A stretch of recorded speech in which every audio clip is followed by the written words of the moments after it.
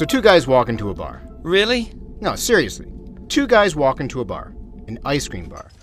Dave, a physicist working on the Large Hadron Collider at CERN, the European Laboratory for Particle Physics, and Steve, a blues singer. Dave, how's it going? Steve, good to see you. 2 scoops of chocolate almond for me. Vanilla shake.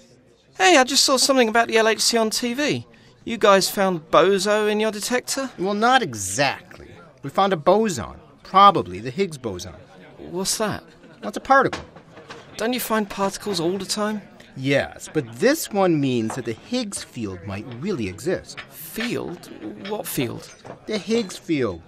It's named after Peter Higgs, although many others contributed to the idea.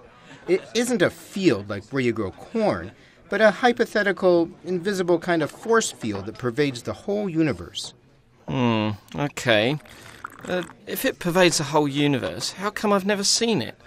That's a bit strange. Well, actually, it's not that strange. Think of the air around us. We can't see it or smell it. Well, perhaps in some places we can. But we can detect its presence with sophisticated equipment, like our own bodies. So the fact that we can't see something just makes it a bit harder to determine whether it's really there or not. All right, go on. So we believe this Higgs field is all around us, everywhere in the universe. And what it does is rather special. It gives mass to elementary particles. What's an elementary particle? An elementary particle is what we call particles that have no structure. They can't be divided. They're the basic building blocks of the universe. I thought those were atoms. Well, atoms are actually made of smaller components, protons, neutrons, and electrons. While electrons are fundamental particles, neutrons and protons are not. They're made up of other fundamental particles called quarks. Sounds like Russian dolls. Does it ever end? Actually, we don't really know, but our current understanding is called the Standard Model. In it, there are 2 types of fundamental particles, the fermions that make up matter, and the bosons that carry forces. We often order these particles according to their properties, such as mass. We can measure the masses of the particles, but we never really knew where this mass came from or why they have the masses they do. So how does this Higgs field thing explain mass? Well, when a particle passes through the Higgs field, it interacts and gets mass. The more it interacts, the more mass it has. Okay, I kind of get that, but is it really that important? I mean, what if there were no Higgs field? If there were no Higgs field, the world wouldn't exist at all. There would be no stars, no planets, no air, no anything. Not even that spoon or the ice cream you're eating. Oh, that would be bad. Okay, but where does this Higgs boson fit into things? All right, now, you see the cherry in my shake? Can I have it? No, not yet. We have to use it as an analogy first. Ah, right, the cherry's the Higgs boson. No, not quite. The cherry is a particle moving through the Higgs field, the shake. The shake gives the cherry its mass. I get it. Okay, so the molecules of the shake are the Higgs bosons. Well, you're getting closer. It takes an excitation of the Higgs field to produce a Higgs boson.